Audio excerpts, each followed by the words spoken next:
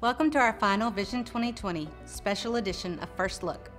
As a mom of four, I'm always looking for exciting and uplifting things for my kids to be involved in. This summer, two of those unique opportunities are coming right here to FBS. Camp in the City, led by Pine Cove staff, is coming here to our church July 4th through 8th. Registration is open for kids who have completed K-5 through 5th grade. This full-day camp is awesome, full of worship and Bible teaching and lots of fun. FBS is also hosting Payne Stewart Golf Camp again this summer. This is a great fun way to introduce a new sport to your child in a safe and exciting environment. Camp is July 18th through 22nd from 9 till noon in the gym. Kids ages 4 through 9 can participate in this awesome week here on campus. This Wednesday night is the second part of a 4-week parenting study here at our church.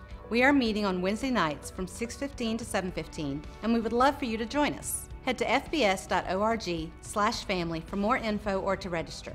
Now here's a member of our church family, one of the products of a fruitful and rich heritage here at First Spartanburg, excited about the future and Vision 2020. I'm thankful to have grown up at First Baptist Spartanburg. There's so many blessings that I've experienced throughout my time here.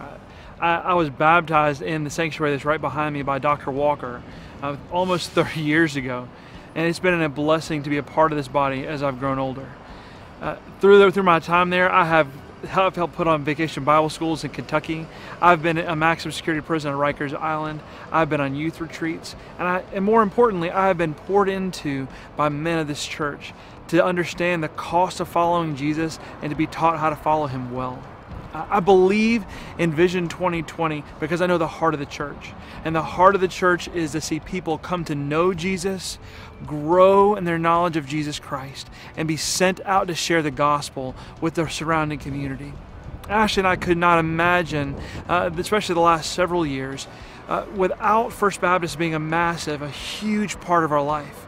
And we're about to embark on a new adventure and go overseas with the International Mission Board to share the gospel with the nations. And we are so thankful for the heart of Dr. Wilton and the church as a whole. And we are so excited to see what the Lord is going to do next.